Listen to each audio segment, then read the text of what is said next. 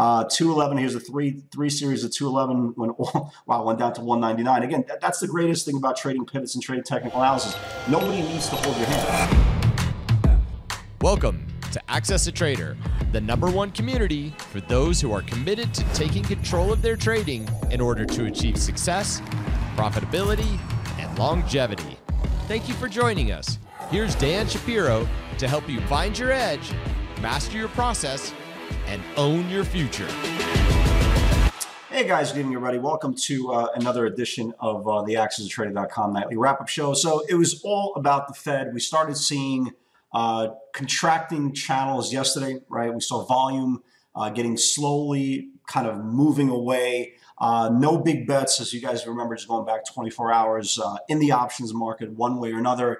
And it was all about the Fed. It was what the plans for the Fed was going to do. Now, before the headlines came out, we knew a couple of things. Number one, we were in a pandemic, right? We were absolutely in a global pandemic. How many people thought you were going to ever go through a pandemic? Okay, so the global economy, not just by our standards, but the global economy was literally put to a standstill for a very, very long time. So the idea that anybody thought logically that they were going to increase rates in this meeting was just didn't make sense, right? We were literally in the first inning of recovery. It's going to take a couple of years. Some businesses will never recover. Unfortunately, some people will never recover. So there really wasn't anything that came out of the headlines, at least in the beginning, that spoke to us and say, well, this is what's going to happen imminent. Hold on to your wallets, hold on to everything. This is what's going to happen. And, the longer they kept on talking and talking and talking, everything was kind of a standstill, no immediate rates. The one kind of a shaking effect came with a potential of a hike in 2022 and two potential hikes in 2023. That's 2 years from now, right? Anything could happen from now to, till next week, let alone 2 years. So the idea that something is on the table, eventually, yes, look, a global economy, when it gets better, eventually rates will rise. That's a sign of a global economy. We're nowhere near that, right? So the idea that the market, in the headlines read tonight, markets were jittery because the Fed's going to raise rates 2 years from now. Let's make it to 2 years, right? Life is not guaranteed 30 seconds from now, let alone 2 years. So the idea that the market, quote unquote, went down because of the Fed making statements of a possible couple of rate hikes 2 years from now is kind of insane. The market doesn't need a reason, right? It really doesn't need a reason, especially after a really, really big move in the last couple of weeks in the Qs. If you look at the diamonds, right, market has been going on sideways, came in a little bit, held this macro rising support, not really a big deal, down a couple of 100 points. You look at the SPY, kind of did exactly the same thing. What was the last time you saw such a tight range in the SPYs in the S&P for 3-4 weeks? I mean, look how tight this range is. So, headlines sell clicks, point clicks, all that, clickbait, all that stuff, advertises states. But the reality is this: we are in the first inning, again, of a recovery. It's going to take us a long, long time. The government understands that. They're trying to do their best legally, morally, whatever the case may be, either printing more money, buying more treasuries, supplying a Band-Aid that we can start recovering day by day. So I think on the surface, the headline is blah, blah, blah, blah, blah, rate hike 2 years from now. The reality is everything is copacetic. Technicals are still there. They're being observed. The bull market is still very, very strong. You could clearly tell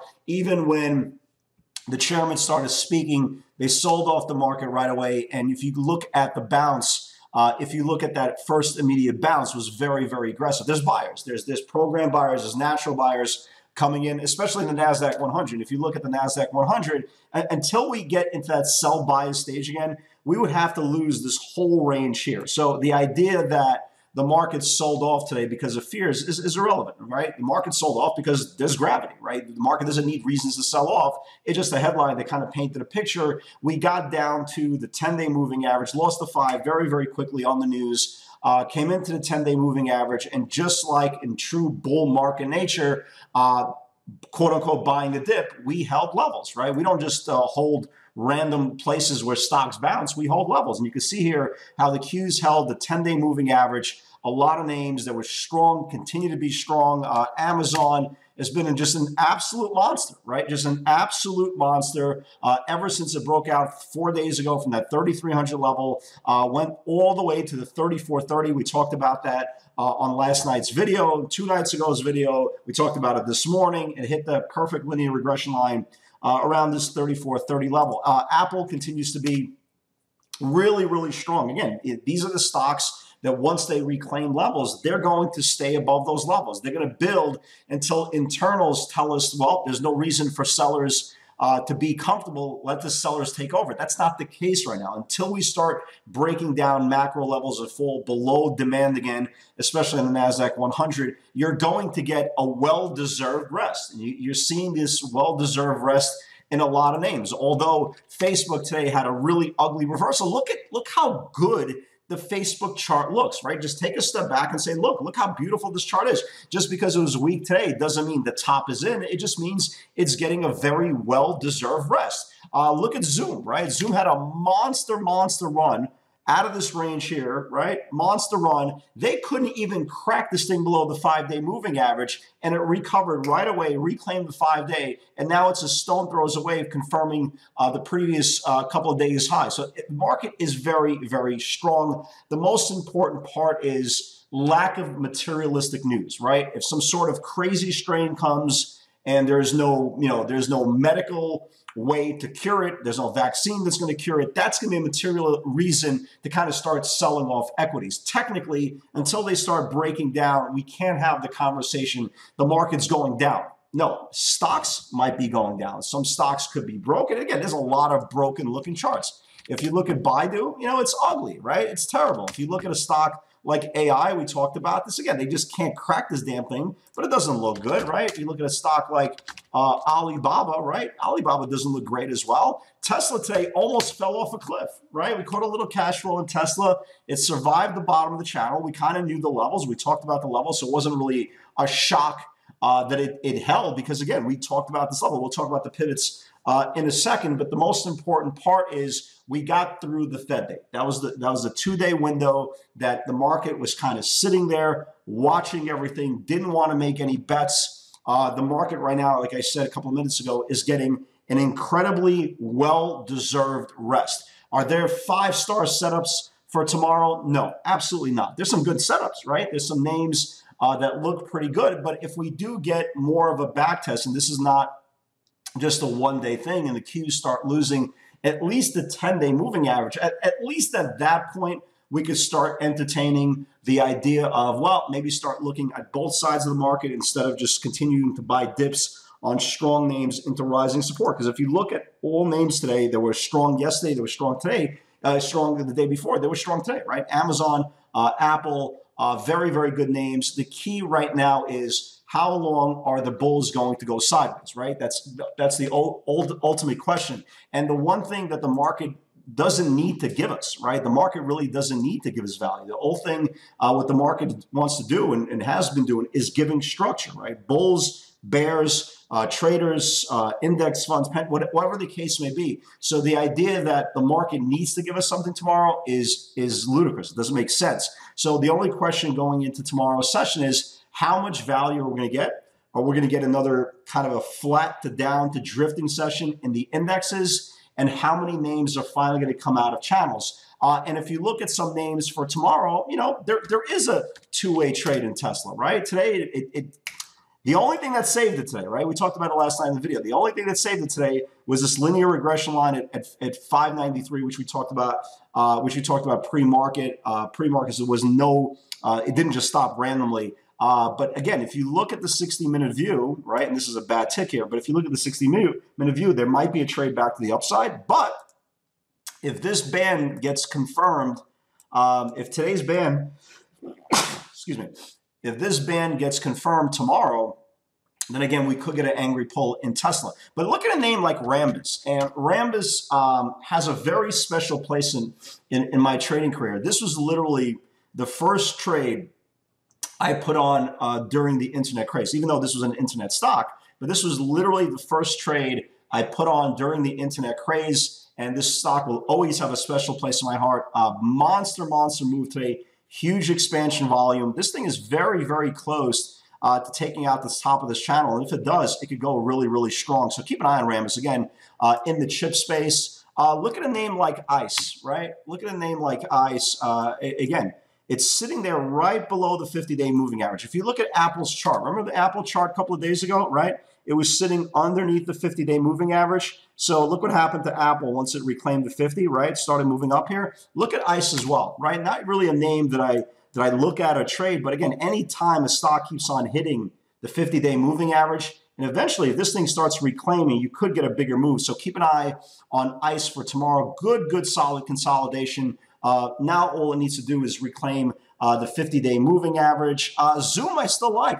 It's a nice res day. I love the way it's holding the 50-day moving average. I love the way the fact that it couldn't crack the 5-day when the market got pulled. And all it needs to do is just take out the top of this channel here, right? Literally the top of this channel here and confirm the daily, and you could get a bigger move. And again, this is going to be contingent based upon how strong the market is. But again, at least the setups are there. So we're kind of set up here. You don't want to go gangbusters into tomorrow's session just because, again, we're not getting that premium session.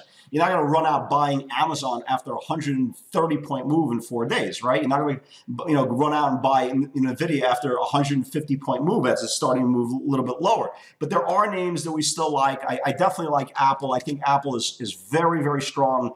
Today we saw weekly 133 calls. And again, if the market is strong for tomorrow, Apple is just putting in a nice little flag. It held the 5-day perfectly. I know some of you guys in the webinar caught that 5-day bounce perfectly. Looking good, right? Absolutely looking good. It broke out above this 28.5 level, the macro pivot we put in a couple of days ago, and now it's just kind of relaxing around that 130, 131 area. And if it starts confirming this channel, you should get its next leg up. So today played out pretty much like we talked about yesterday. I didn't really love anything. I traded some Tesla, got some cash flow. It traded exactly to the bottom of the channel where we thought.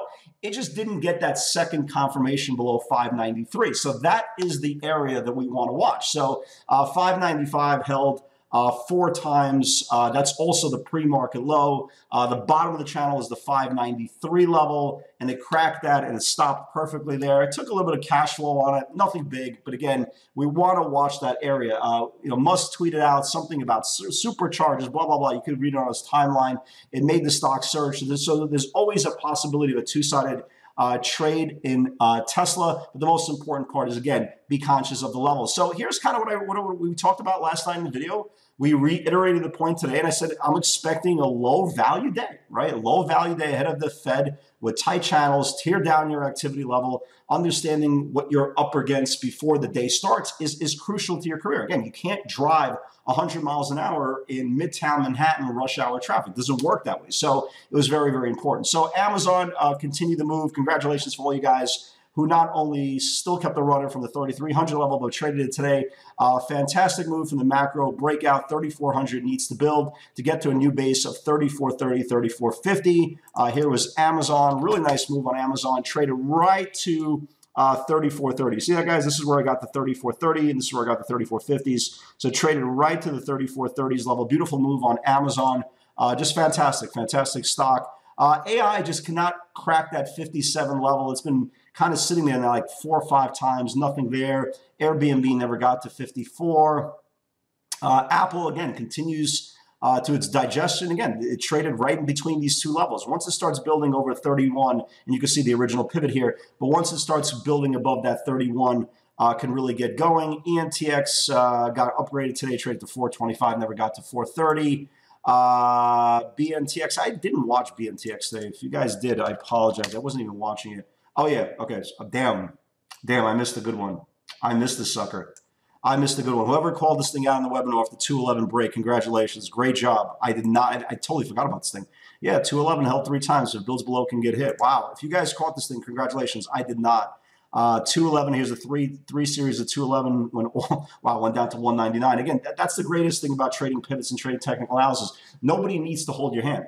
Technical analysis says it's either going to go or it's not going to go. This is a perfect example of it. But if you did catch it, congratulations. I wasn't even watching this thing. ZM We're still watching, did not confirm. Boeing 244 held 3 times. If it builds below, can flush. Boeing closed pretty much at the lows.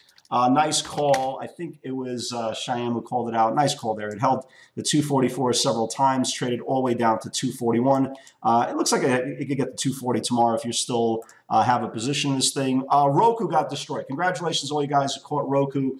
Yesterday, the stock got murdered, and today was part 2, 338, 337. If it builds below, can flush more. They wrecked Roku, really wrecked it. So it took out this 338, 337 level. Look at this candle here, right? This is a monster candle, right? This was yesterday.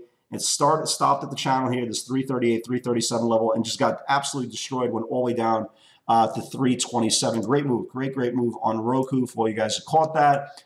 New highs coming in on Amazon. Yeah, Geo. Yeah, here's a perfect another example of a bounce, right? Call buyers are coming in for the 8, 10, 12s. It's coming into the rising support, 720. It literally stopped at 720, closed at 730. Again, it's not that it's a big move. That's not the point. But the point is you could still buy strong stocks, whatever anyone else or retail is trading, but you can buy them literally into rising support. It'll give you a much better value, especially with call buying. Yeah, and here's the point. Tesla second entry 493 is still the key here. And that's it, right? And that's it. So we got the Fed out of the way. We got at least some sort of news that we could at least focus on. Back to technicals, back to individual stocks, individual scenarios. And the most important part is have an open mind every day. Have no expectations. Expectations means no disappointment, means no emotions. Guys, have a great day, and I'll see you tomorrow.